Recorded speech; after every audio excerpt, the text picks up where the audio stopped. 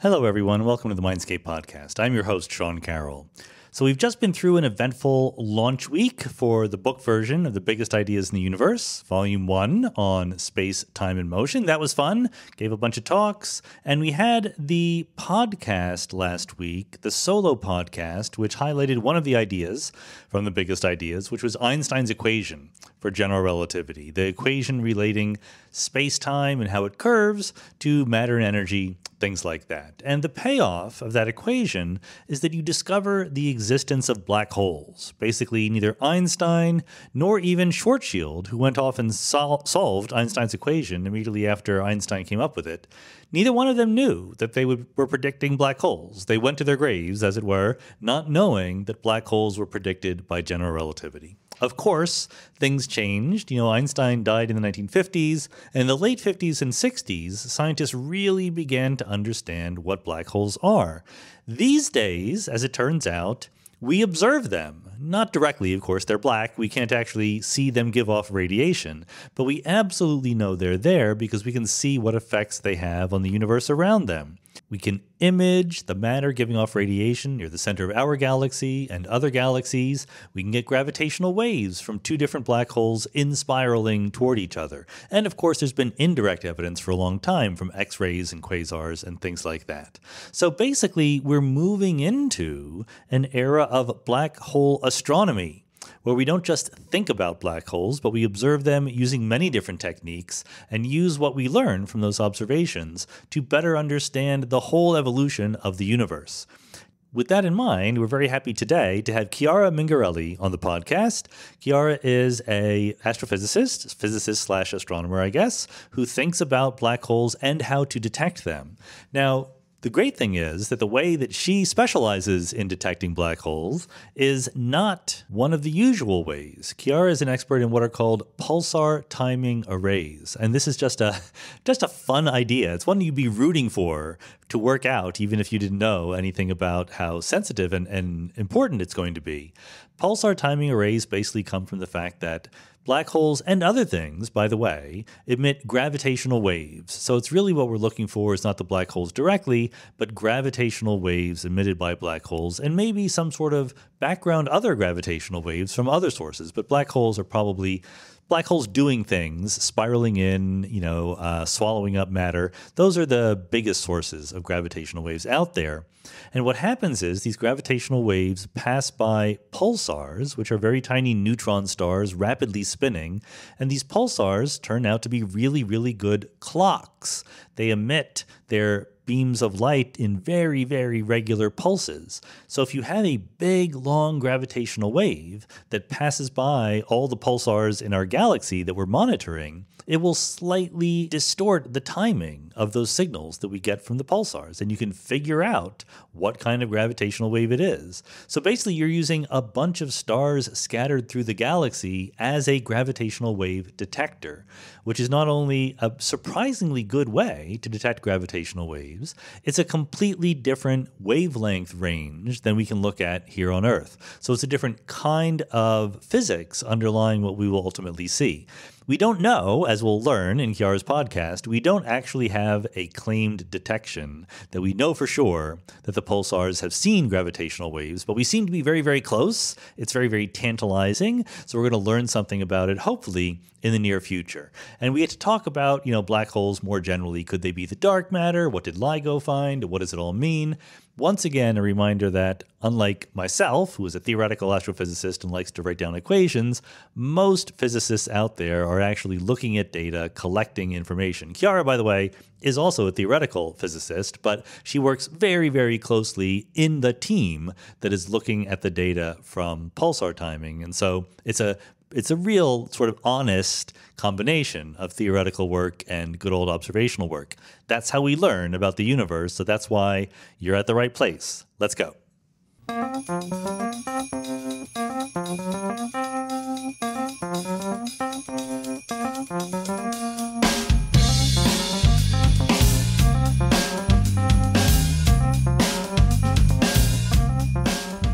Chiara Mingarelli, welcome to the Mindscape podcast. Thank you. It's great to be here.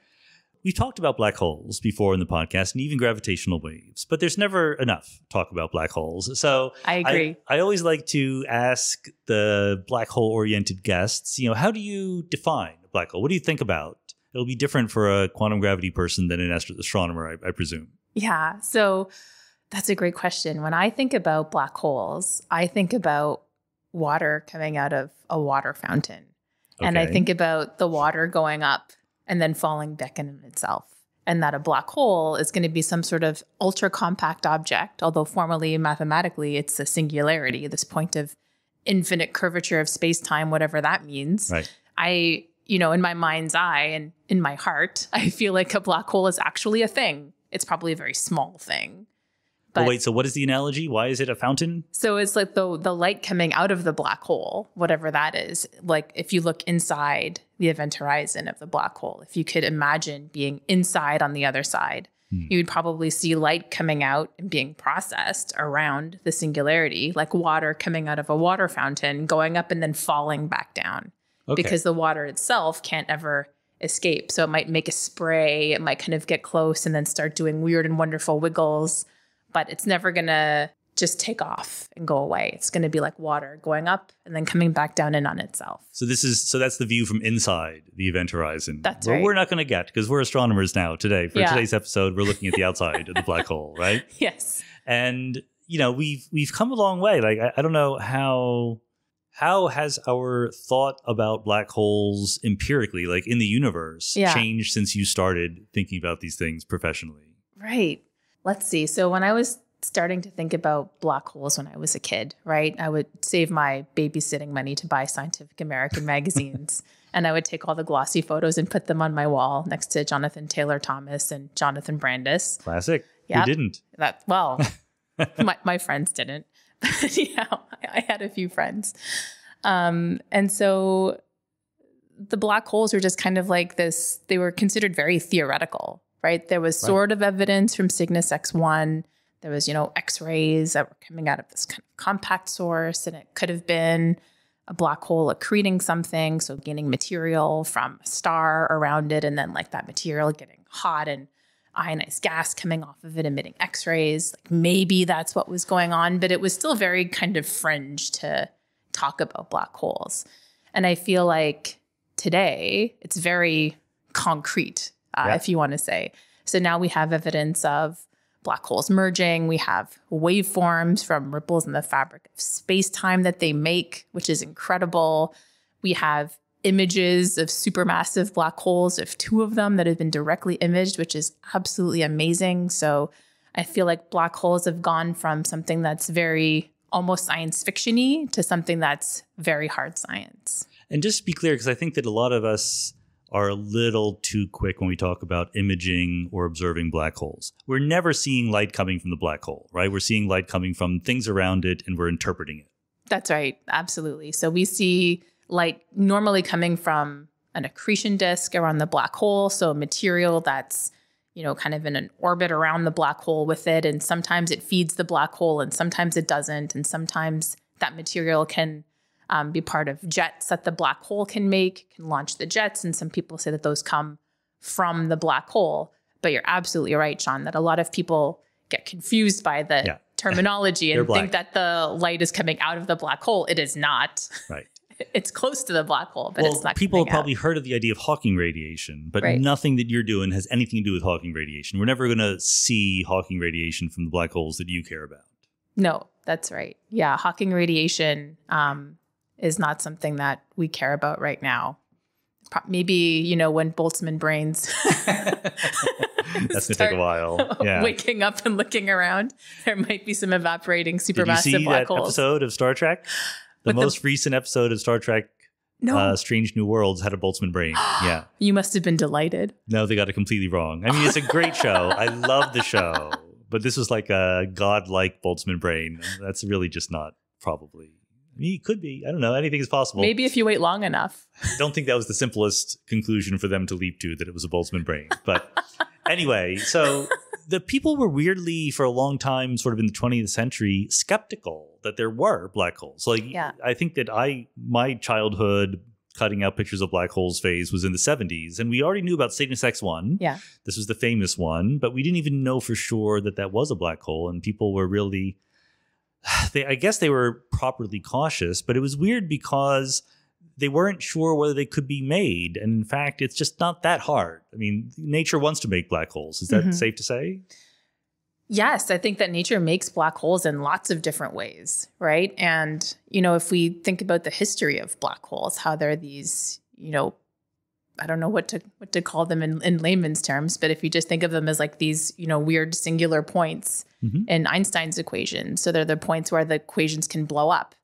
And so no one thought it was actually real, that maybe it's just some sort of artifact, like maybe we didn't write things down carefully enough, or maybe we made an assumption that we shouldn't have.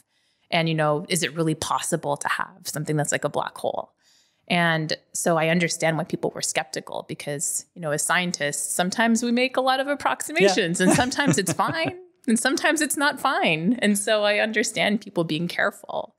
But then going back to these, Einstein equations, what boggles my mind right now is that if one of the solutions allows black holes, that means that the other one would allow white holes. That's true. What does that mean? How can Don't we ask believe? That, we could talk about that, but that'd be a very different episode than what we have coming up. So this boggles my mind right now. Like, how can I believe one and then the other one doesn't make any sense? It's the arrow of time. That's the answer.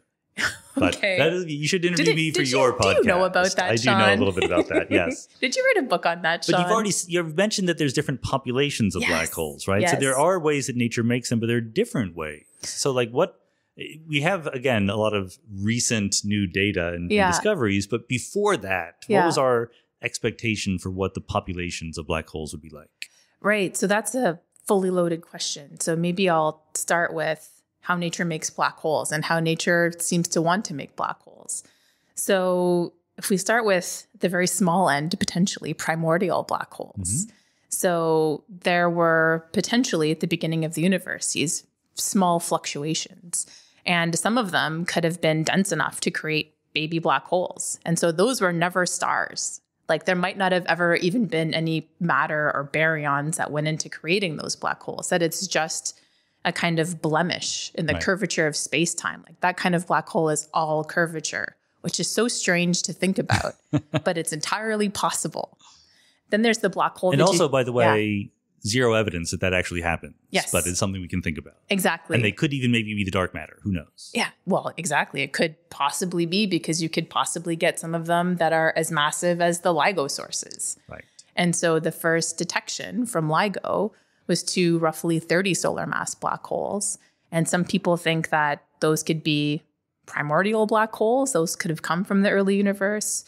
And maybe those are also dark matter. Like maybe that's the missing matter in the universe. Who knows? Right now, it feels like that parameter space is being squeezed pretty hard, that it's very unlikely that that's the answer. But it's curious. Well, black holes exist and they're black, so that's good. But it is hard to make the right number of them to be the dark matter, is my impression. Exactly. And there's a lot of things that you would have to discount, like the lack of lensing events. Oh, right? Okay. Sorry. Yeah. Say more about that.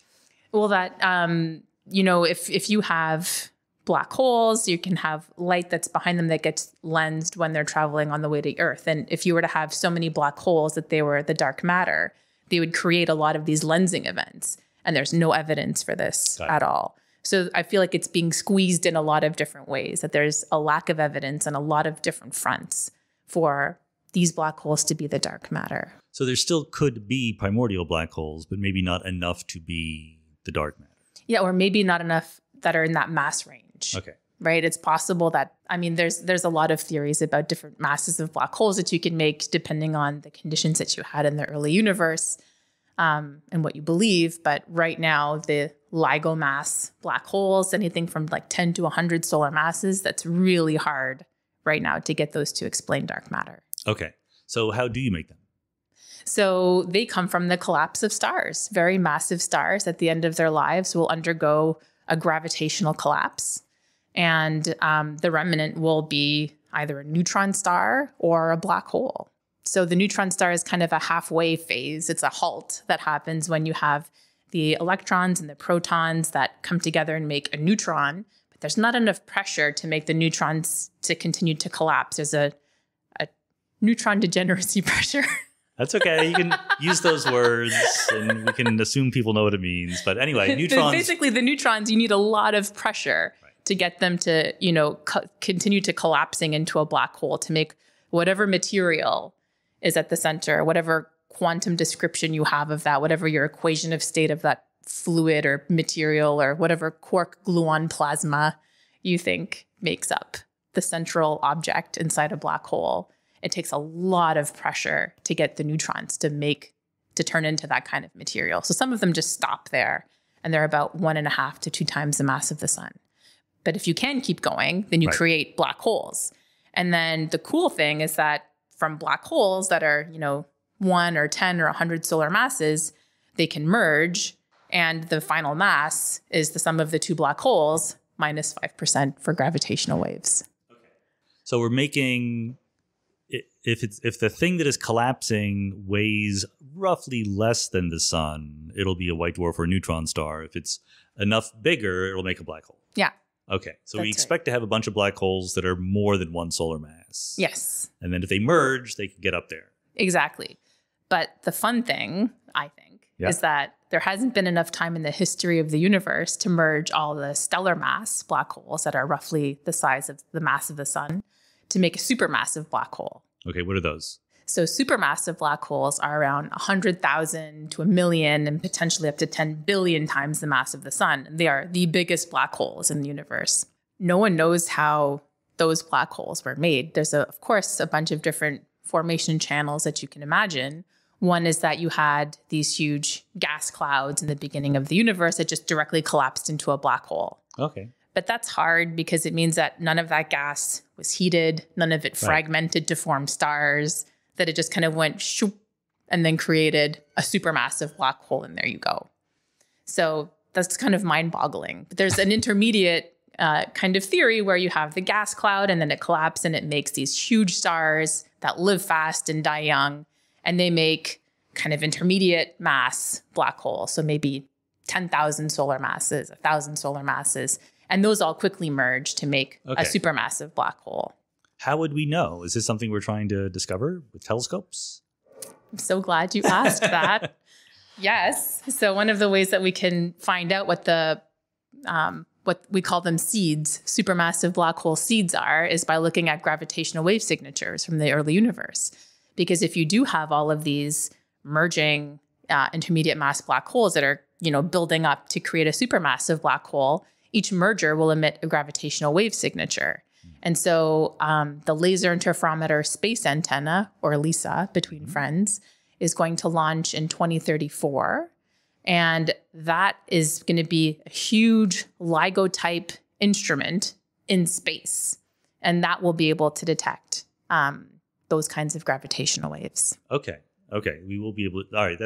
This gets in. It's interesting how many things come together at once, right? We need to talk about the astronomy of making these things and then the physics of detecting them and so forth. But maybe tell me just a little bit more about the nature of these supermassive black holes, because they're not rare, right? There's a lot of them. So there's at least one supermassive black hole in the center of every massive galaxy.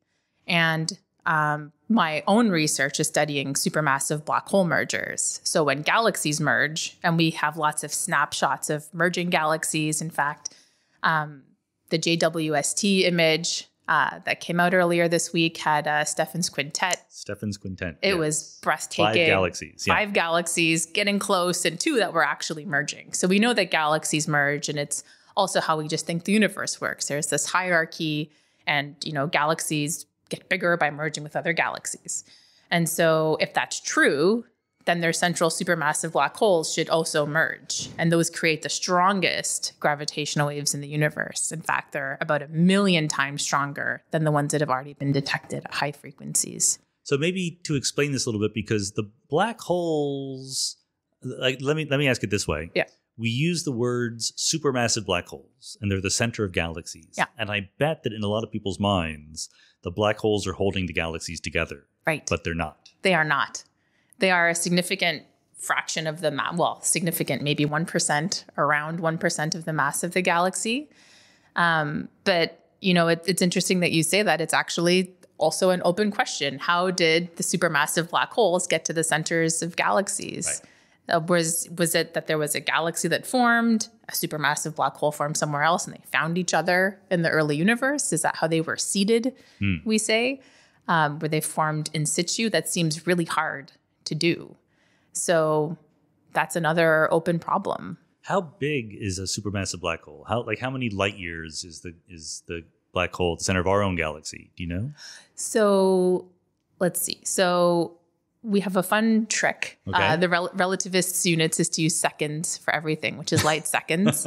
So one solar mass is 4.9 times 10 to the minus 6 seconds. Okay. So that's how long it would take light to traverse the sun. And so in the center of our galaxy, we have something that's about 4 million solar masses. So it would take maybe 10 seconds at most for light to get across the center. 10 light seconds. 10, yeah, exactly. If you're a photon, it'll take you less than that. So 4 times, yeah. But why I'm asking is that's very tiny compared to the size of a galaxy, right? I mean, even if it's 1% of the mass or less, it's much, much, much less than 1% of the size because black holes are very massive. So how do the two supermassive black holes find each other when two galaxies merge? Why do black holes merge at all? Right. So that's a great question. And it's also an active area of research. There's very little known about the lives of supermassive black holes, mostly because it takes so long for anything to happen on cosmological timescales. So I've done a few calculations which show that supermassive black holes will merge in something like 2 or 3 billion years. Okay. But that's a sizable fraction of the age of the universe, which is about, 13 to 14 billion years old. So what happens, we think, is that your two galaxies interact gravitationally, their galaxies start to merge, and then it takes a while, but the black holes are eventually slowed down in the merger process by interacting gravitationally with gas and stars. And so the technical term for this, for experts that might be listening, is dynamical friction. Yep. And the black holes will then settle in the gravitational center of this newly formed galaxy. But unless they're interacted upon by other forces, they can stay there forever, basically in a stable orbit. It'll take many times the age of the universe for these supermassive black holes to merge by only emitting gravitational waves. Sure. And so they can get to within about a light year separation, but they will not merge unless something else acts on them. I see. So it's easy. Let me just repeat it to see if I got it right. So it's easy to see why black holes would sort of sink toward the neighborhood of the center because there's friction, right? Exactly. But because they are so tiny, astrophysically speaking, they have to get really close, and we don't know how they do that? Well, we have a few ideas on how they do that. And so this is called the final parsec problem for anyone who wants to read about it. Yeah. And so the black holes, the solution to this merger problem is that you realize that the black holes are not alone, right? That there is gas and there are still stars. And so if you have some stars that are crossing the orbit of the supermassive black hole, pair, every time that a star interacts with those two black holes, it'll carry away some energy and angular momentum. And so every time a star gets slingshot out and interacts with the black hole's orbit in that way, you get a little bit less mass, and so energy that's in the system, and it slingshots it out. If you have this happen enough times, then you can get the black holes close enough such that they merge within the age of the universe. You can also have a gas disk that develops around the two black holes, and the gas can torque the black holes and make them merge in that sense.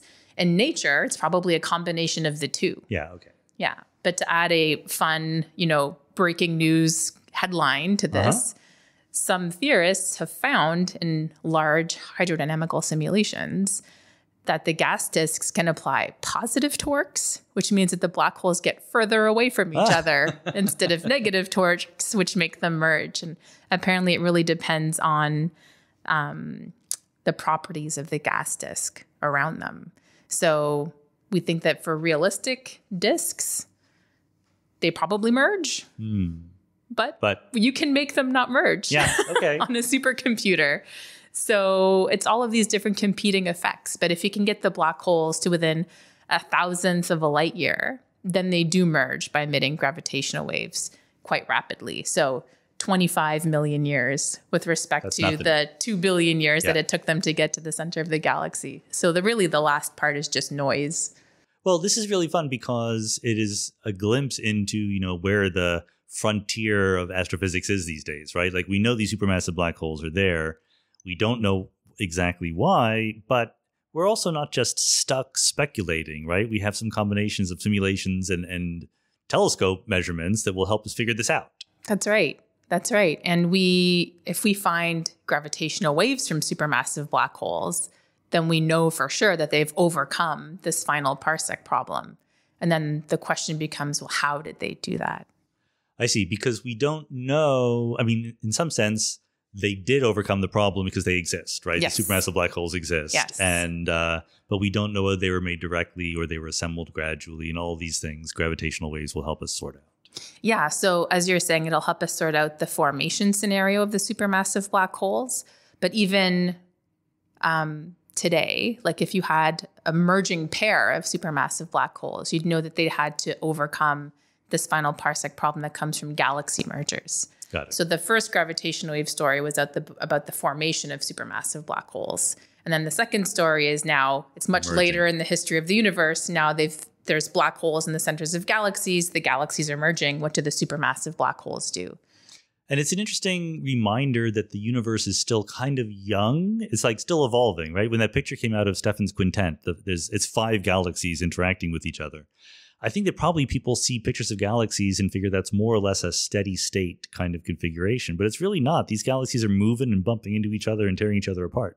Absolutely, yeah. And their black holes are merging, hopefully. There's stars being slingshot around. There's gas being funneled to the center. Everything is very dynamic, but the time scale is not a human time scale. Yeah. And so we see it as being static, basically.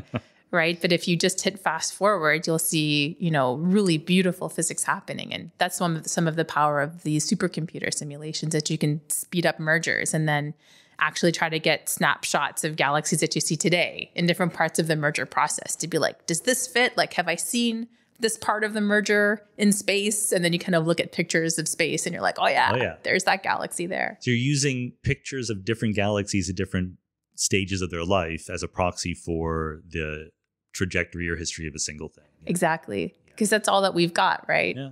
We're not going to wait around for a billion years to watch what happens, right? No. So we kind of knew, or we had strong feelings that these supermassive black holes existed long before any of this gravitational wave stuff came along. That's right, yeah. Right? And is that, I honestly don't know the answer to this. I presume that's because we knew that there were quasars and things like that, and we're just trying to explain them. So that's part of the picture, absolutely. But there's also the center of the Milky Way. Right. And so Andrea Ghez and her group at UCLA have very famously measured the mass of the black hole at the center of the Milky Way. And that's Sagittarius A star, which was recently imaged with the Event Horizon telescope. And so by watching stars orbit around this central compact object without giving it a name, they could figure out what the mass was just by doing some very simple Kepler's laws calculations. So if you know the mass of the star, and then you know roughly what its orbit is, and you can watch several orbital periods, you can get a really good handle on what the mass of the central object it's orbiting is. And we don't see a lot of photons coming from the center of our galaxy, right? It's a pretty quiet black hole. Right now, it's a pretty quiet black hole. There is evidence, though, that there at one point in its history had some jets. There's some gas that people have been able to see, which would indicate that at one point there were jets coming from Sagittarius A star. But this is very speculative, right? We can only say like this is consistent with the existence of jets at some point in the past, but you can't rewind the universe to check. But we do see that distant galaxies are often like very bright. That's what a quasar is, right? It's a tiny speck in space that is giving off way too much light. And eventually we realized it was sort of a jet being beamed right toward us from a black hole. That's right. From a supermassive black hole. Supermassive black hole. That's right. Yeah. And so those were all over the place in the earlier universe. And now we're entering our adulthood and we don't have as many quasars. That's right. Yeah. Yeah. And it does, yeah. The universe is changing a little bit. And so it's at least a consistent story that our galaxy used to have a quasar in the middle. Yeah, right? That's right. And also, if you think about it, in the early universe, there was a lot more gas. And today there's a lot more stars, right? That gas has become stars. And so even if you want to harken back to the final parsec problem, it's possible that earlier on in the universe, it was solved through gas interactions, through these torques, and that today, for nearby emerging supermassive black holes, it's mainly stars. This makes me ask a question because I know we're going to get this question. What about the dark matter here? Because, you're a grown-up astronomer. There's dark matter in the universe more than there is ordinary matter. Does that play any role in making black holes? Or is it just irrelevant? It's a tough question. There are different kinds of dark matter. There's not just one kind of dark matter. So one kind of dark matter that I think is very popular right now, because just like everything, there's different fashions and trends in theoretical physics and astronomy. But there's something called superradiance. Okay. And so what happens is that there's these particles which are created around the supermassive black holes. And the creation of this particular kind of dark matter-like particle, this axion, spins down the supermassive black hole. And so if you watch one long enough, you could actually see it spin down.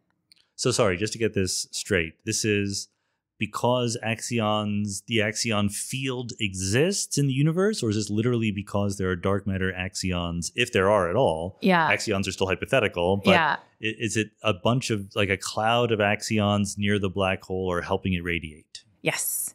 Okay. There's a cloud of axions that are around the supermassive black hole. In fact, it happens around stellar mass black holes. It's just these clouds of axions can exist around black holes.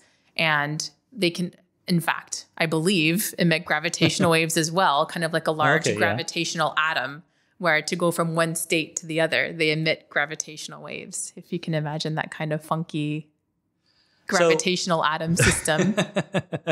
I can imagine it, but I'm certainly not an expert. But let's be kind to our listeners and explain a little bit about gravitational waves. We've been using the terminology, and I'm sure that they've heard the terminology before, but let's try to explain what a gravitational wave is. When I say let's, I mean, could you do that, please? Of course. So gravitational waves are ripples in the fabric of space-time that travel at the speed of light. And gravitational waves change the distances between objects. So you and I are sitting... A little bit. A very little bit. A very little bit. So, by the fraction of the size of a proton for a LIGO-style gravitational wave. So you and I are sitting at opposite ends of the room, for example. So we would still be standing in place, but we would get closer together and then further away. And then closer together and then further away without actually moving, because it's the space-time between us that's changing. And so with LIGO, the LIGO gravitational wave detector can detect gravitational waves that are at hundreds of hertz. And so if you could... Hertz per second. Yeah. That's right. Just got to be, I'm sure most people know what a hertz is, but just check. Yes, you have a very educated listening population. And so you could actually hear those if your ears could hear gravitational waves. They would go when they merge and make that chirping sound. And so it makes sense to think about the change in distance over distance when you're thinking about those kinds of gravitational waves. And that's really how we think about the strength of a gravitational wave. The technical term is the strain, but it's just how strong that gravitational wave is. How much does it distort the fabric of space-time? So you can think about a change in distance over distance. And for LIGO, this is, the fraction of the size of a proton over a few miles. And the miles are the distance between that the sort of LIGO laser is moving. Exactly. Okay. Exactly. And so that's the strain. But if you think about... So sorry, wait, let me just make sure I understand this. Because the point is that there's this uniform stretching of space, almost uniform. But what that means is the further away a laser moves before it bounces back, the more the distortion of space is. And the invariant thing is the distortion divided by the distance. Exactly. So that's distance divided by distance. That's what you mean by that. Exactly. Yeah. So it's that change in distance over distance is the strain. Got it. And that is something like the fraction of the size of a proton that the gravitational wave changed over a few miles. Right. Okay. Which is not very much. Crazy small. Exactly. The fact they should give a Nobel Prize to the people who did that. They should. Absolutely. Absolutely. If we were time travelers, we could go back to 2017 and make sure that happened. And so LIGO is the famous experiment that did win the Nobel Prize. Yeah. That's right. That's right. And so changing the distance, thinking about distance changes makes a lot of sense for LIGO in that sense. But there's other gravitational wave detectors. And the one that I work on is called the pulsar timing array. Mm-hmm. But it's the same idea. You look for these space-time distortions. But with a pulsar timing array, what you do is that you look at a series of pulsars. So a pulsar is a neutron star that we talked about earlier. But now its spin axis is misaligned with its magnetic field line. So every time it spins around, it sends a flash of radio waves to the Earth, like a lighthouse. So you get these really stable flashes. So we know exactly when those flashes should arrive. So stable just means it's a good clock. It's an almost perfect clock. Before 2012, they were better than atomic clocks. Okay. Pulsars. Pulsars. Gotcha. Amazing. Very, for the experts, it's a millisecond pulsar. But if you're not an expert, pulsar is fine. just to be safe. So is millisecond a short period of time for a pulsar or a long period? It's very short. Okay. Yeah, it means that it spins around about 100 times a second. Okay. And just to blow your mind a little bit more, these millisecond pulsars are about 1.5 times the mass of the sun. And they spin around 100 times a second, and they would fit into the island of Manhattan. It would be a bad idea, though. You don't want that to happen. We do not want that to happen. Okay. Absolutely not. But like that's how small they are. They're they're very small. And 100 times a second. That's right. Whenever I like it because whenever we say they're very small, compared to what? They're much smaller than the Earth, but they're more massive than the sun. Exactly. Exactly. But they are smaller than Manhattan. But the fact that they spin around 100 times a second is impressive. Right. And they don't fly apart because gravity is so strong. Right. That's right. How many of these do we know about? Oh, there are thousands of pulsars that we know of. There's potentially tens of thousands of them in the Milky Way galaxy alone. Currently, there's only about 100 of these pulsars that are good enough clocks to look for gravitational waves. But I haven't yet told you how we use them as gravitational wave detectors. Thank you. Maybe I will. So yes, the pulsars are perfect clocks, basically, for all intents and purposes. And so you measure their time of arrival of the pulse at the Earth. Mm-hmm. You know when it should arrive. You've measured when they do arrive. And any change in when the pulse arrives with respect to when it should arrive could indicate the fact that now that pulsar is sitting on the other side of the room and it got a little bit further away from me. And then it gets a little bit closer. So the pulsar time arrivals will change a little bit. They could arrive early and then they can arrive late.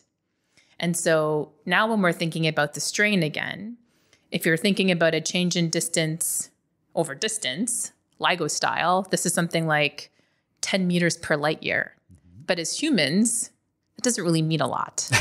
It doesn't mean right? It doesn't really mean a lot. And so it's, in my opinion, more intuitive to think about a change in time over time. Okay.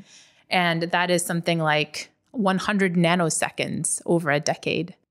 Oh, okay. So small. A tiny exactly. amount a tiny amount. But that change is still 1,000,000 times stronger than the change that a stellar mass black hole merger will give you in the LIGO detectors. Okay, wait. Now I'm very confused now. But okay. Let's catch our breath. That's bad. So That's bad.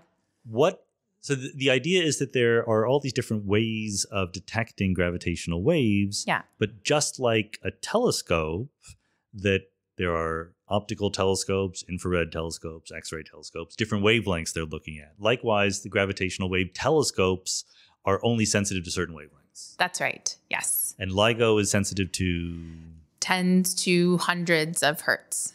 Hertz. And do you know how many meters or kilometers that corresponds to?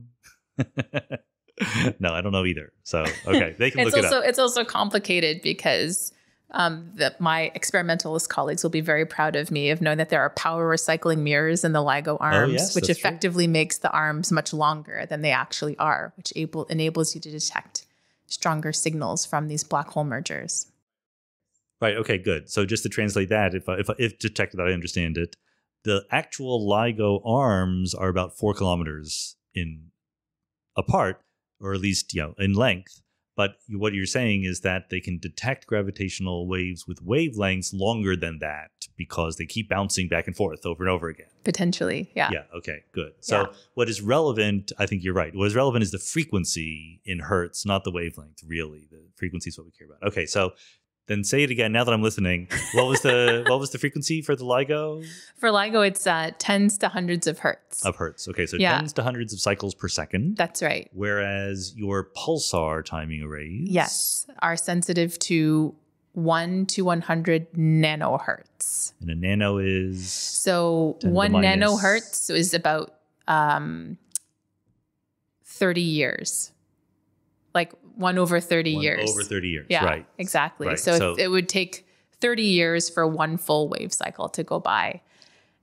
And that roughly corresponds to the fact that we're looking to pulsars scattered throughout the galaxy that are light years away from us. Exactly. And so there's no other way to detect that we know of right now these very low frequency gravitational waves. Because now if you think about, well, for a few reasons, mainly these gravitational waves that are coming from supermassive black holes are very low frequency or have these very long wavelengths. So something on Earth could never detect a gravitational wave that has a period of decades. Decades, right. You just can't do it. So the LIGO detectors looked at these inspiraling black holes that were tens of solar masses. That's right. And that's just what they're sensitive to. I mean, there could be black holes out there that are single solar masses that are inspiraling, or thousands of solar masses that are inspiraling, and LIGO just wouldn't know. That's right. Yeah. Okay. And so we talked a little bit about the LISA detector earlier on when we were talking about supermassive black hole seeds. But in fact, LISA is now sensitive to the millihertz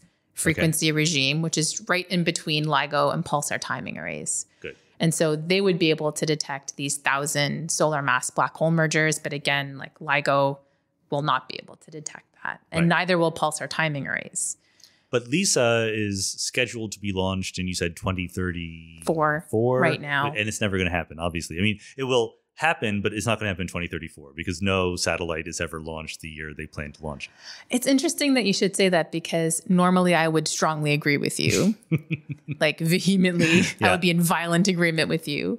But there's some reasons that we might want to launch LISA earlier. So number one, there's always this Pathfinder mission. And LISA's Pathfinder mission it performed, extraordinarily better. It surpassed all expectations. It was an amazing flight. So the technology is ready to go. There's an X-ray telescope called Athena, which is supposed to be launched in 2028. Okay. And this X-ray telescope would be the perfect instrument to try to follow up on supermassive black hole mergers that LISA could see. So if they were to launch at roughly the same time, or at the very least be alive in space at the same time, you would have a huge science case for, looking at these electromagnetic or like light signals from merging supermassive black holes. And there might not be another opportunity to do this in the near future. Got it. So there's a strong case that's being made right now to move up the LISA launch date so that it can coincide with Athena. Okay. And LISA is the set of basically lasers in space, bouncing back and Lasers in forth. space, exactly. It's called a constellation because there's 3 different points and it makes a triangle. And what's cool about this is that in this triangle, you can make 2 independent LIGO-like detectors. So you can take your equilateral triangle and make 2 independent right-angle interferometers from it. And that means that as your triangular configuration is circling the Earth and floating around, it can detect the polarization of your gravitational wave. Okay.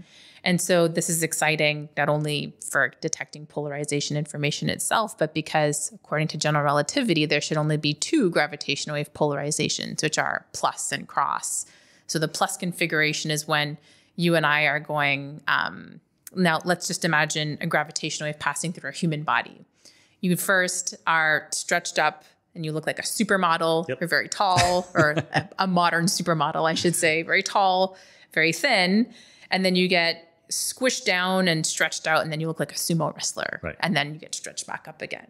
Now That's you can the plus. Exactly, that's the plus. So you can rotate that by 45 degrees, and you get cross.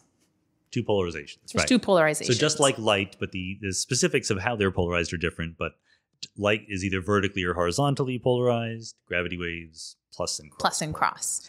That's the theory. Anyway. Yes. Well, so exactly. But there's some alternative theories of gravity which predict more polarization. So something like a breathing mode, and that would be like a circle, kind of breathing out and then contracting back in on itself. So imagine a sphere getting bigger and then collapsing, like a lung breathing, but it's this circular polarization. Well, so the it's not a circular polarization. That technically means something else. I just mean it's like a circle pattern that's breathing in and out. Well, what I guess the point is that the regular gravitational waves, they stretch in one direction, but also squeeze in the other. Yeah. And you're saying that these fancy non-general relativity hypothetical waves stretch in every direction and then squeeze in every That's right. Yeah. Okay. But they don't exist on their own. It's an addition. It's like you have plus and cross and breathing. Right. Okay. And so we got to there by saying that LISA could potentially disentangle this.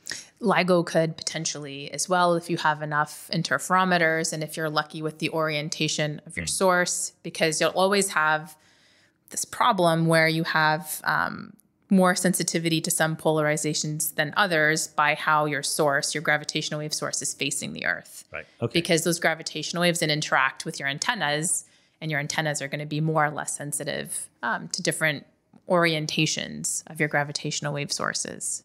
So it sounds like so far so we got to separate out what we've done from what we're hoping to do, right? Yes. I mean, LIGO has detected things. LIGO has detected things, absolutely, as unequivocally. LISA has not detected anything yet because it hasn't flown yet. Exactly. And we've not yet figured out the polarization of gravitational waves. So it seems like mostly what we have is consistent with our expectations, but it's hard to do detailed tests of general relativity. If general relativity were modified a little bit, it would still be consistent with what we've seen so far. Yeah, this is a really interesting point. There's lots of different modifications that you can make to general relativity. And so far, the polarization ones, there's no red flags. Right. But you can also make modifications to the waveform. And those can be very subtle and sometimes they're only detectable in the in-spiral part of the gravitational wave signal. So before the whoop chirp at the end of the life, you can get small changes that are happening in the in-spiral when it's not chirping so much. But that part is really difficult to detect because it's very low frequency. And at low frequencies on Earth, you're dominated by things like clouds passing overhead of your detector. Very sensitive detectors. Newtonian noise. You have earthquakes. You have trucks driving by. You have alligators that can crash in. Because Louisiana has one of the detectors. So there's a lot of things that can go wrong. So right now, a lot of the very low frequency information is lost in that noise. But future detectors, like the Einstein telescope, which is being proposed, that's another gravitational wave observatory? Yes, or Cosmic Explorer. These will all have very good low frequency noise capabilities. So the plan is to bury them underground to do a better job at controlling those kinds of noise sources. Okay. You did say earlier, speaking of predictions of general relativity, that the gravitational waves move at the speed of light. Yes. How do we know that? Well, if there's any justice in the universe, they should have, but there might not be. Have you been in the universe lately? There's not a lot of justice. Way to keep it real, Sean. Way to keep it real. You are right. So there's only recently been verification of this prediction that gravity travels at the speed of light by a binary neutron star merger that was seen. So not a black hole. It was not a black hole. It was two neutron stars that were merging with each other. And we saw the light and the gravitational wave signal from that system.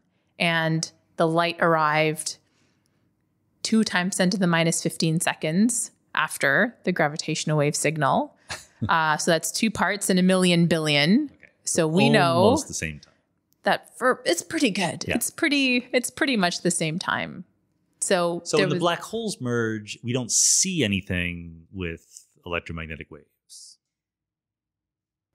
Of course, everyone has a theory where you could possibly see something, but in very straight GR, there's no expectation of seeing an electromagnetic counterpart. In fact, it's one of the things when I first started studying gravitational waves that really blew my mind, is that gravitational waves, it's another spectrum. It has nothing to do with light. And and it's, people also call it gravitational radiation. That's another word that's used synonymously. That took me a long time to understand as well, that gravitational radiation is gravitational waves. But it's much easier to think about electromagnetic radiation and gravitational radiation. They each have their own spectrum. But they're different. They're intrinsically different. Like you can have one source, like a light bulb, that's emitting multiple frequencies, right? Multiple different wavelengths. You can look at it with an infrared camera. You can look at it with optical, with your eyes. But with a gravitational wave source, it's really going to be restricted to its own part of the gravitational wave spectrum. You're not going to have two merging black holes of any mass that are going to give you simultaneously different gravitational wave signals. It's just a continuous way of generating these gravitational wave signals. And in part, that's just because gravity is a much dumber force than electromagnetism. I mean, there's not positive and negative gravitational charges. It's just lumps of matter and energy, and they're doing something at a certain frequency, and that's where they're going to radiate. Nothing complicated about it. Exactly. Yeah. Okay, and so... Although I object to calling it dumb. I feel like you're hurting the black hole's feelings. So if someone's going to speak up on their behalf, I will. It's straightforward. Let's say that. There's not a lot of cancellation of subtle effects. But for the neutron star mergers, so how many of those have we found? One. Only one. Okay. Yeah. That's just one. Special. Yeah. It's very special. But there you get both gravitational waves and an explosion that is very visible in light. Yes, that's right. That's why we can tell the speed of them coming to us is the same. That's right. And we've been able to monitor the remnant afterwards to see like how the light is evolving, to see what materials were produced when the two neutron stars merged. In fact, I think it was on the front page of the Wall Street Journal because it would have created vast amounts of gold and platinum if you could speculators go wild. Travel out there. Exactly. Yeah. Okay, good. So general relativity, once again, pretty good shape. Yes. It's in very good shape. Okay, good. Buy my book. I wrote a book about it. Yeah. I did. So good. Very good. That's one. So sorry. We have LIGO. We now understand. LISA is going to happen in the future. And LISA, what is the main target for LISA going to be? LISA will look at intermediate mass black holes and supermassive black hole mergers. And it'll also look at things called extreme mass ratio inspirals, or EMRIs. And that means that the ratio of the two masses will be something like 1,000 or 10,000 to 1. And so a tiny black hole falling into a big black hole. Exactly. And then those create really interesting gravitational wave signatures. So it can look at those. It can look at these intermediate mass black holes, and it can look at supermassive black hole mergers.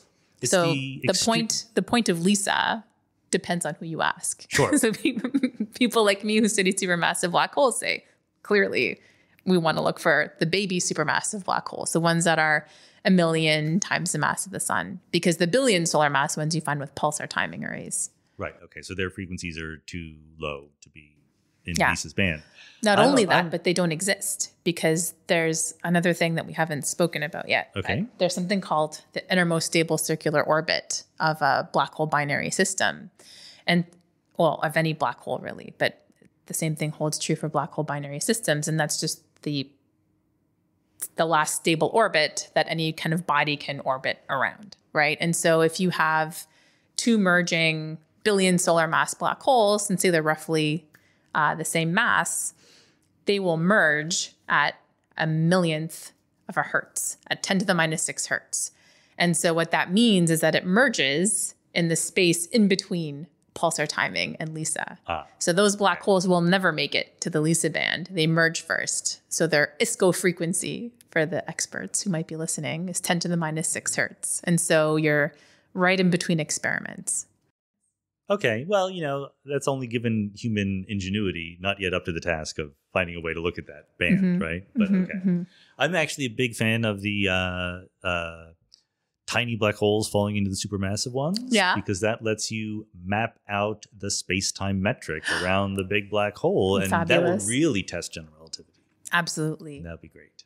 Yes. I look forward to you doing that. I'm a big fan of LISA for exactly that reason. I think that, it almost went away. I remember I was on a NASA panel that really pushed for LISA, but it was decided that it was, a little speculative, the technology we didn't know. And then it wasn't until LIGO found gravitational waves at all, people said, oh, wait, we got to do this now. Right. Well, there's also the elephant in the room. That's the James Webb Space Telescope that took all the money. I know. But maybe it's not polite to talk about that now. No, but there's a finite amount of money. There is a finite amount of money, but it's not a fixed amount of money. I mean, Congress can decide to pay for two things.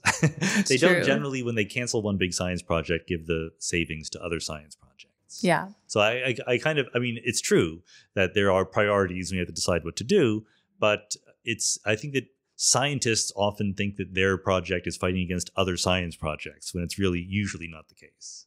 You're right. In that sense, it's not a zero-sum game. We could always get more money. So that's a really good point. In the case of LISA, I think that we owe a huge debt of gratitude to the European Space Agency, which then took on the entire project and kept it alive. And after the LIGO detection, as you mentioned, NASA is now rejoined as a junior partner. Yep. That's what you get. But that's also great because the European Space Agency couldn't afford the full LISA, so it would have only had two arms. Right. And now that NASA has rejoined, it's back to full three-armed LISA. So, all right, three-armed LISA. Three-armed LISA in the 2030s, maybe. Well, but right here and now, so just to finish the retinue here, we have LIGO that has already won the Nobel Prize. LISA is in the pipeline. But we have your pulsar timing arrays, which is going right now, right? It's not only is it going right now, but my colleagues have been timing these millisecond pulsars for decades. Okay. So some of the pulsar timing baselines span almost 30 years. And NANOGrav, which is the North American Nanohertz Observatory for Gravitational Waves, has been operating for the last 15 years, timing these millisecond pulsars in a very strategic way to detect gravitational waves. And so as a gravitational wave detector, pulsar timing arrays are also really unique because, we talked about how one pulsar will have an advance or a delay in its arrival time.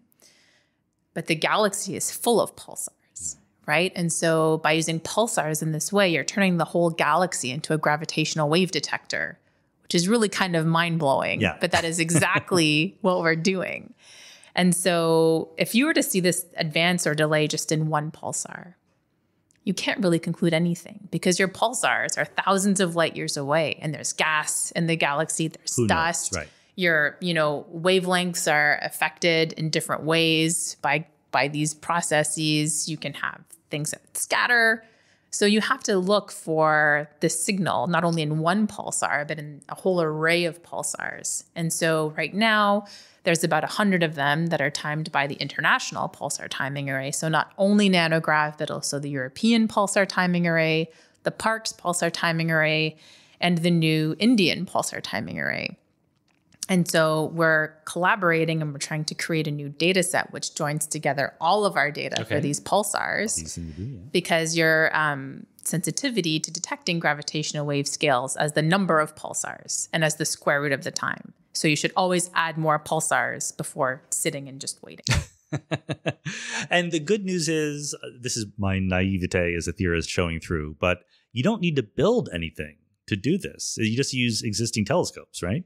Yes, I think that's been a blessing and a curse for pulsar timing arrays because it's such an ingenious idea, which actually had its inception in the early days of space travel. So Sazin wrote this paper in 1979 describing how you could use the Doppler shifting of signals from potential probes leaving the solar system to look for gravitational waves. Wow. Isn't that, it's so clever, right? That you can use spacecraft and time delays from spacecraft. But then he was very, disappointed that, you don't really have the timing precision that would enable that kind of detection. And then there's a serendipity that happened with pulsar timing as well, that in 1982, the very first millisecond pulsar was discovered. And in 1983, there was this paper that came out very early on, like in January, that said, if only we had pulsars that were good enough, we could create a pulsar timing array. But unfortunately, none of the pulsars are precise enough. None of them have this kind of, 100 nanosecond timing stability over a decade. But back in the day, in the early 80s, you actually had to read physical journals. And so there's a little bit of overlap. Didn't get an email. Yeah. And there's a little footnote in the bottom of that paper saying, actually, maybe it's possible. One. Wow. Yeah. And that was in early 1983. Yeah. It's all about timing. But back to your comment about this being a cheap experiment, I think it has been a blessing and a curse. The idea is beautiful. I think it's really an insight. It's a fantastic idea. It's my favorite. It still thrills me to this day to think that like one of us very clever apes thought about doing that. Yeah. It's also a curse in the sense that it is very cheap.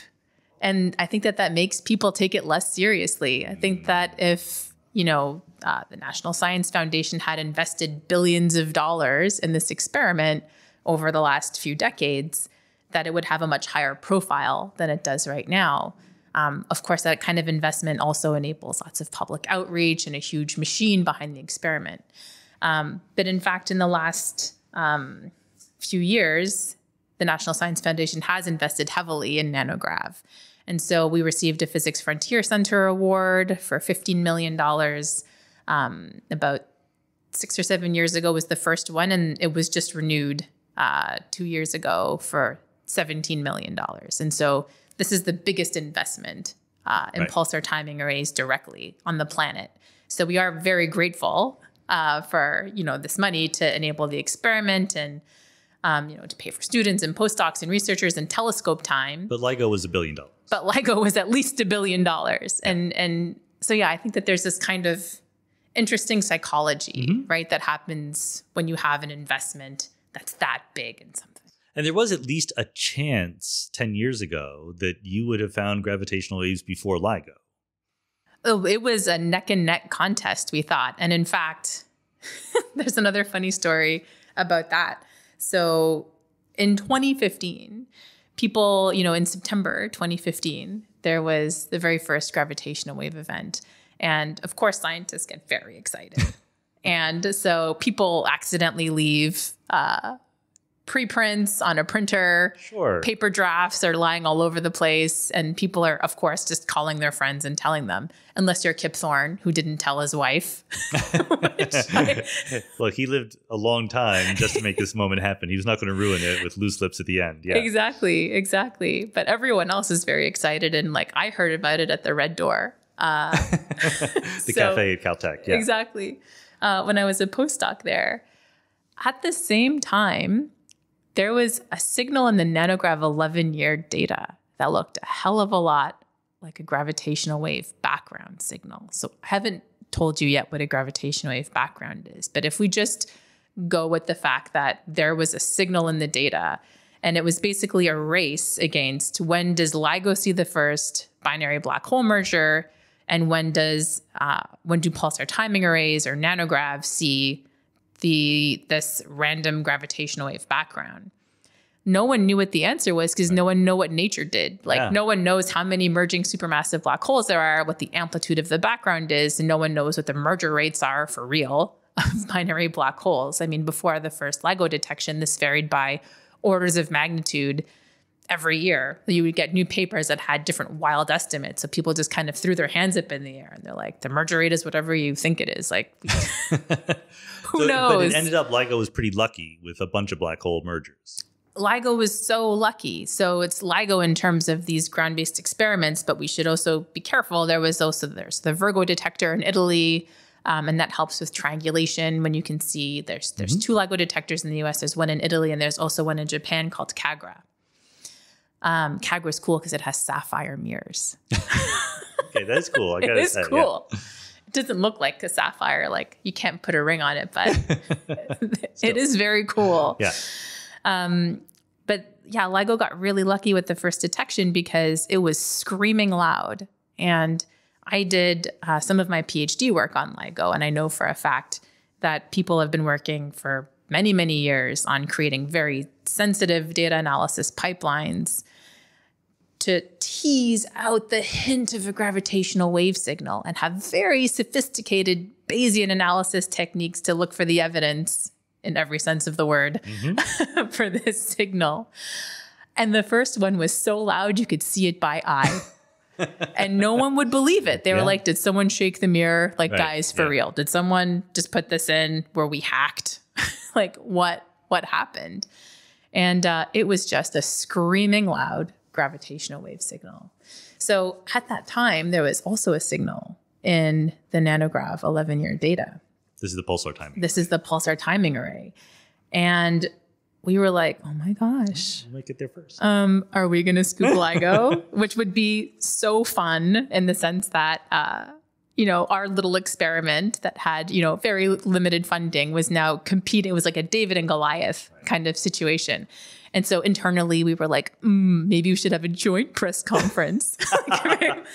Imagining what we're going to do with pulsar timing arrays. And then LIGO starts kind of slinging mud in a collegial way, of course, but saying it's not a direct detection. You're not making anything that's direct. We have a waveform. And we're like, that's not super true. We're looking at the change in times of pulsars and you're looking at the change in distance and signals. And we know that, GR is right. So that's the same thing. You do not have a more direct detector. So anyhow, there was a lot of weird kind of backroom conversations. But in the end, this 11-year signal was likely due to solar system ephemeris errors because 11 years is roughly the period of Jupiter.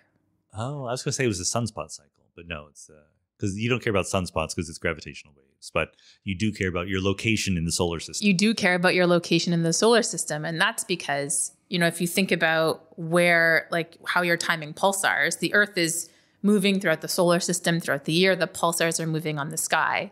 So you want to take your time of arrival stamps for your pulsars and transform them to the solar system barycenter. The barycenter is where you can balance the solar system on the tip of your finger, right? That's the point. You want all of your time of arrivals or your TOAs to be at that point. You can trust everything at that point.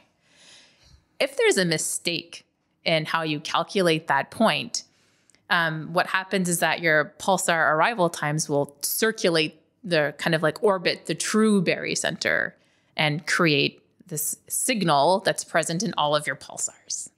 But it won't have the gravitational wave shape to it that we expect, which is a quadrupole. It'll have a dipole signature, but not the quadrupole. So that's good because it's sort of a check that you haven't messed up. Unless there is so much dipole signal that it leaks into the quadrupole in your data analysis. And that's actually what we found.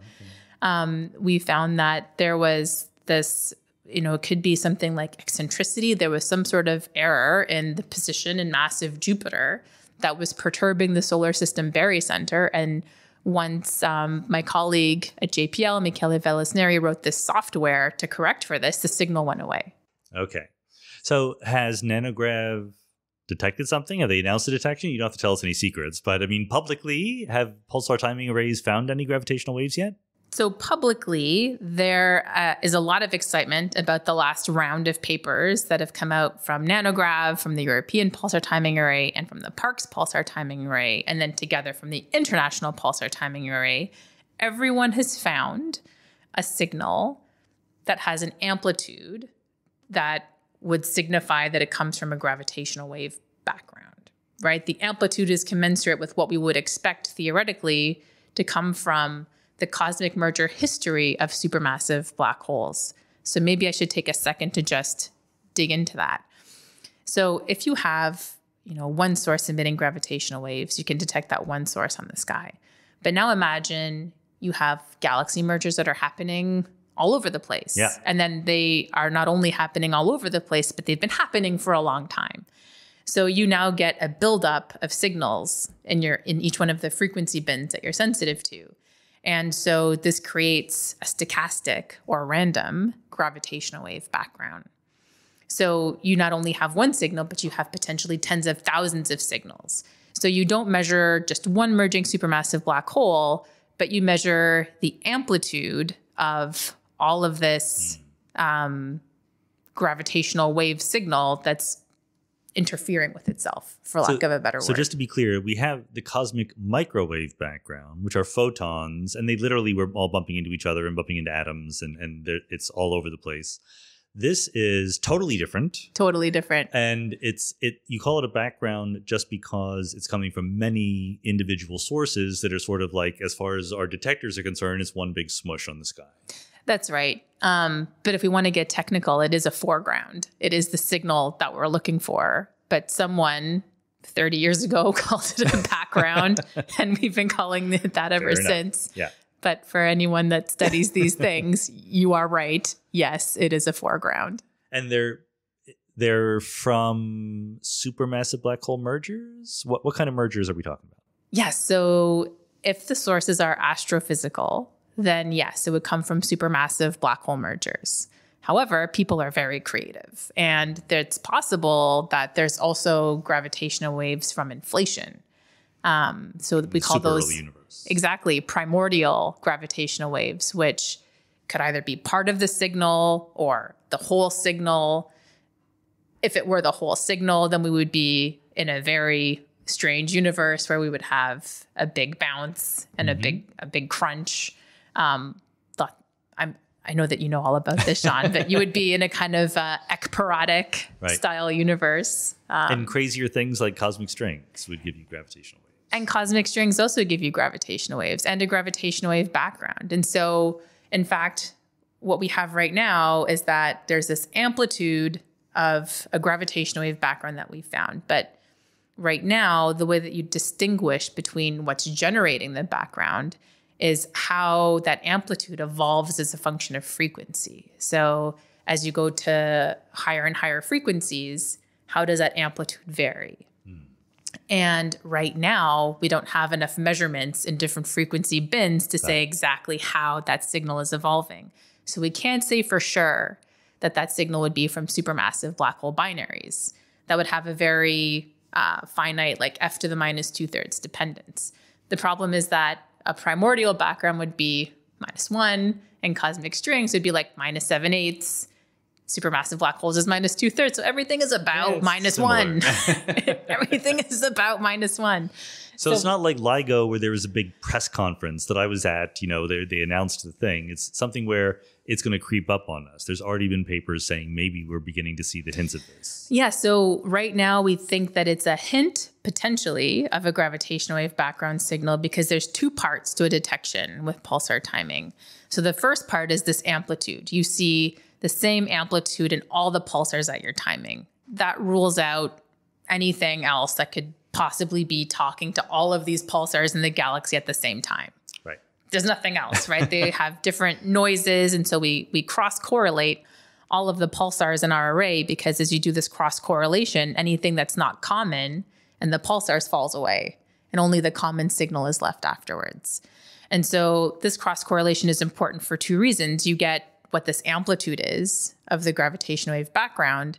And as you said correctly, this is something that builds up very slowly as a function of time. And so we call this red noise. So what we technically right now call the signal that we found is a common red noise process.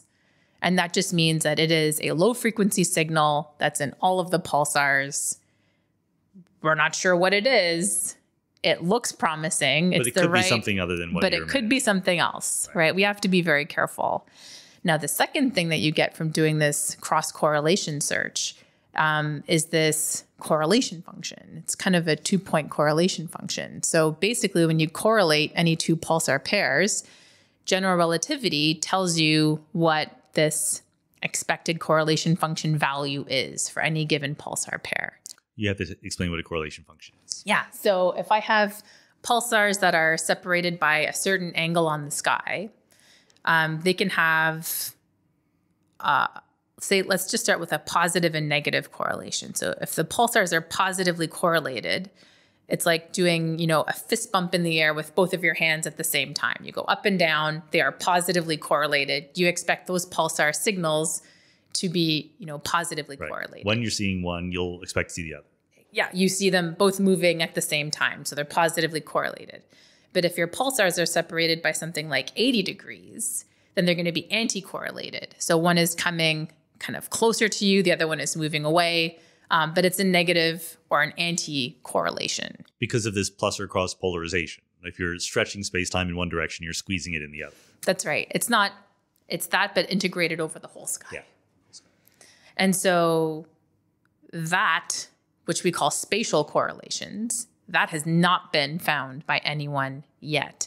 And that's going to be the smoking gun. And after we find that, that's when we'll have a big press release and make a huge, guffaw about everything. Okay, very good. Yes. But right now we have one piece of the puzzle, which is this amplitude, which is the same in all the pulsars. And in fact, now we have, as I explained a little bit earlier, this signal that comes from NANOGrav, but also the Europeans found the same signal and the Australians found the same signal. And we do not use the same telescopes. We do time some of the same pulsars in the Northern Hemisphere. So there's some overlap between Europe and NANOGrav. But in the Southern Hemisphere, it's very difficult for anyone in the Northern Hemisphere to time those pulsars. So it's curious that we found a consistent amplitude. And it's also curious as to what that tells us. If it does come from supermassive black holes, it means that the final parsec problem that we talked about doesn't exist.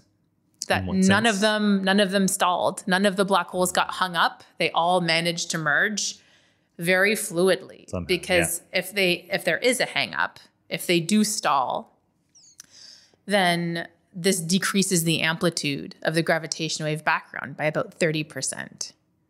And so the only way to get two black holes that have stalled to eventually merge in the absence of anything else is to realize, we believe that in the universe we have these hierarchical galaxy mergers. Eventually a third galaxy is going to show up with its own supermassive black hole. You're going to have this three-body interaction, and the least massive black hole, gets ejected from the system, and the remaining two merge. So they always merge. It sometimes would just take them a very long time to merge. And so if there is that kind of stalling, or if there's not enough stars, if there's not enough gas, that decreases the amplitude of the background by about 30%.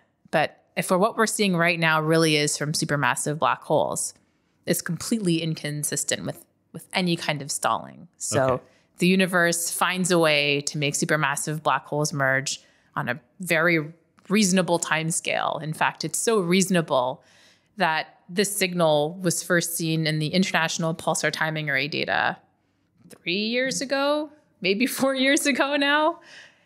And we were like, that can't be right. This has got to be something in like the telescope back ends. There's something weird happening here. It could be. I mean, this is not crazy talk, right? Exactly. No, it's not. But we were just were not ready to admit that like what we're seeing was potentially this signal because it was so loud. So we were, and people in my field have been writing papers for years about like why we haven't seen the gravitational wave background yet. Like, is it because they're stalling? Is it because supermassive black hole masses have all been overestimated? Are they not so massive? And on and on and on. And, that's why I got interested in this whole problem in the first place, is like, why haven't we seen anything yet? But it was there potentially, but maybe not. But what we really need to do is find those spatial correlations that come from our correlation function that we use. So a lot of fields of science use these correlation functions. Sure. And you have a prediction for what the value should be. You measure what it actually is.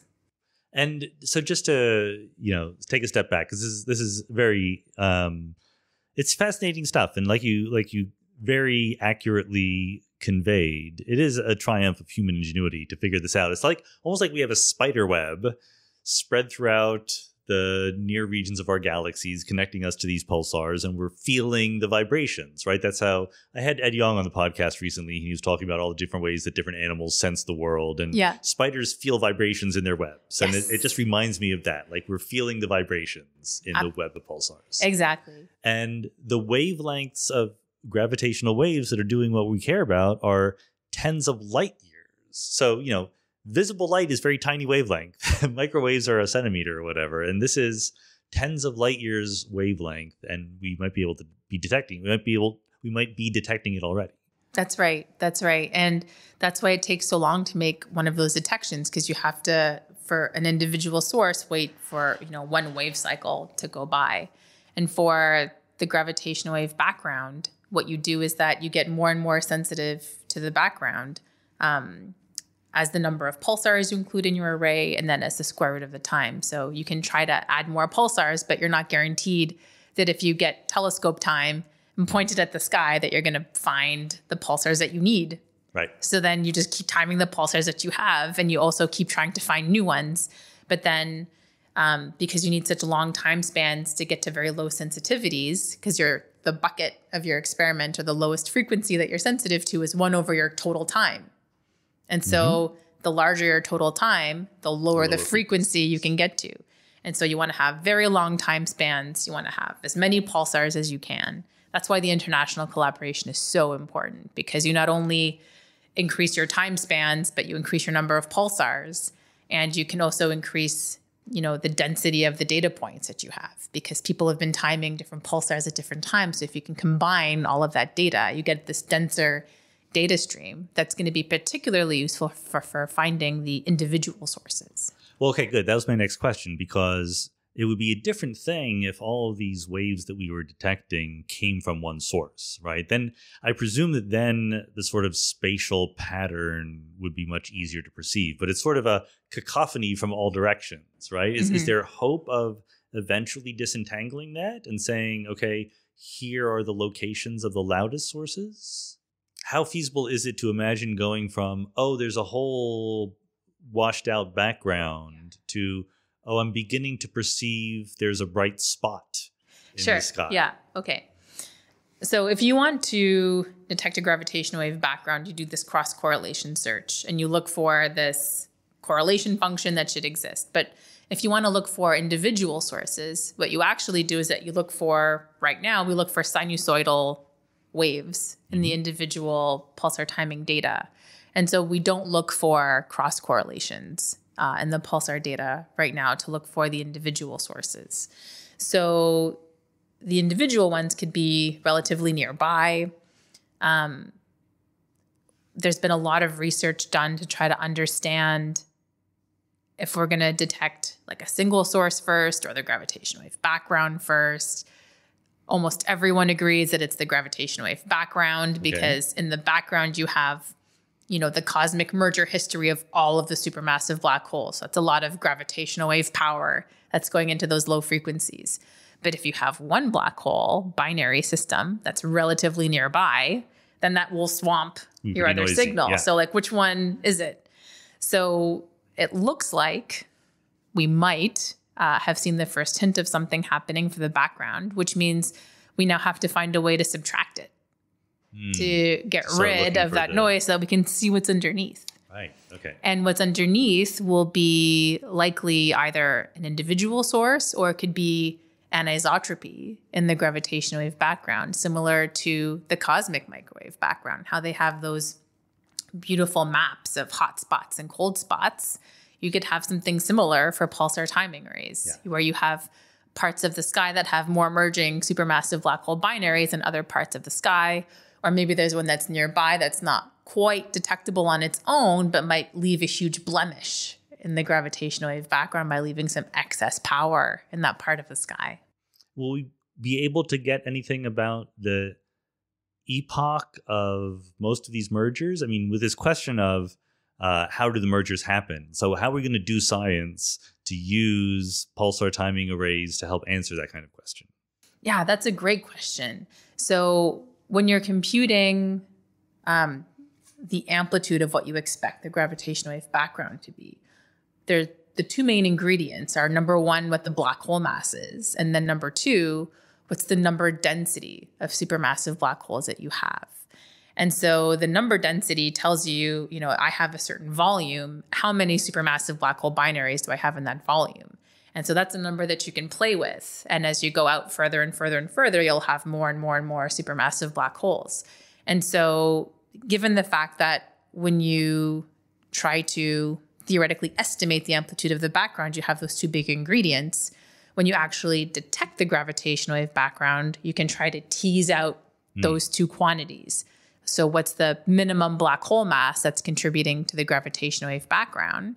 And what's the number density of these as a function of distance or redshift in the universe? It goes very quickly from we discovered something new and completely unanticipated, or at least unprecedented, I should say, to this is an everyday tool we're going to use to understand the universe better, right? Yeah, exactly. I think unanticipated is not quite right, as in it's been anticipated for 15 years at least. It's been so long. In fact, the first paper was written on using this cross correlation search in 1983.